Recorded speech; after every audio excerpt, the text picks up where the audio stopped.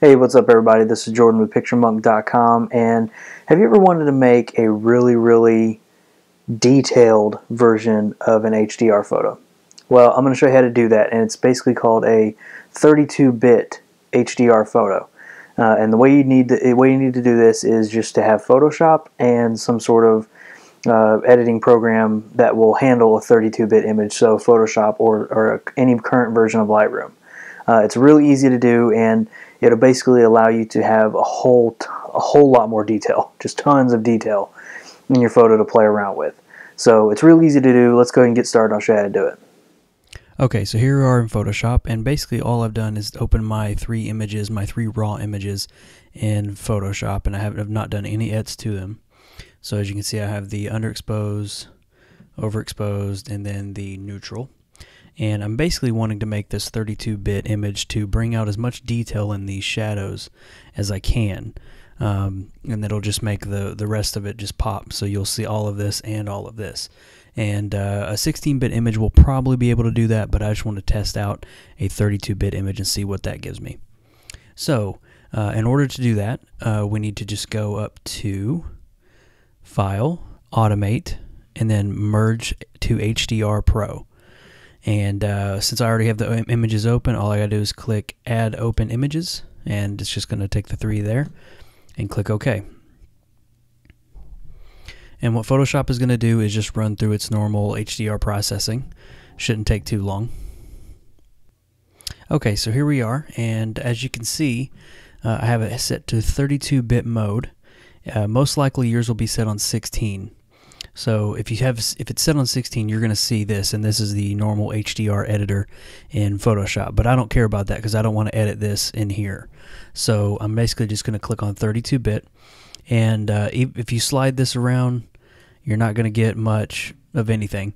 So I'm just going to keep it as 32-bit, and I'm going to select Tone in ACR, and that's going to create the file for me.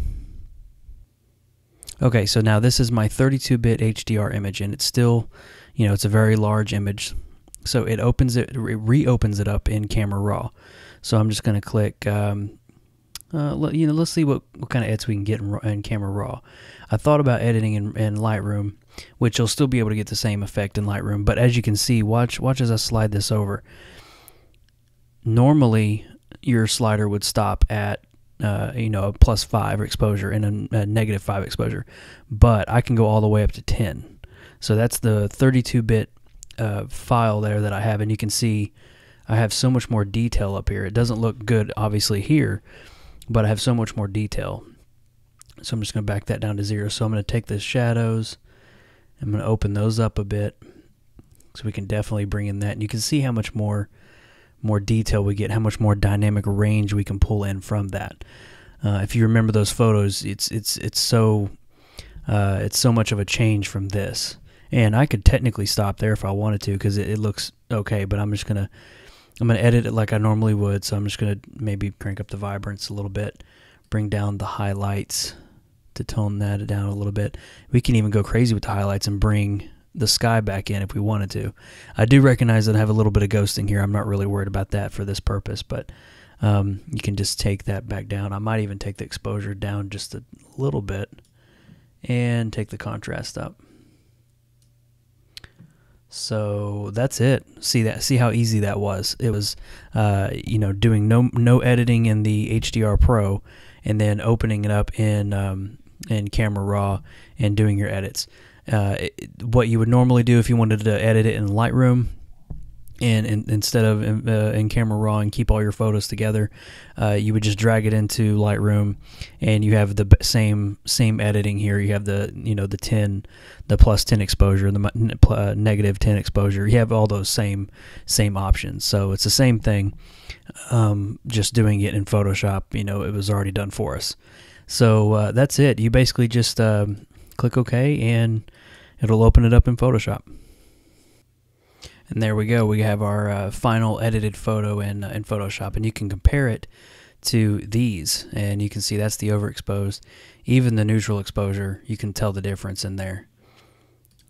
You can just see how much more detail is out in this, and you actually get more detail than you would even if you overexposed it. So you can see the difference it makes. And if you really want to increase your dynamic range and you're kind of doing a couple one-off photos, I definitely wouldn't recommend this for a workflow. But doing it for a couple one-offs is a really good way to increase your dynamic range. Alright guys, I hope you guys enjoyed that tutorial. Head on over to picturemonk.com for other tutorials related to photography, Photoshop, Lightroom. We have a bunch of stuff over there. And that's about it. I guess I will see you guys in the next video.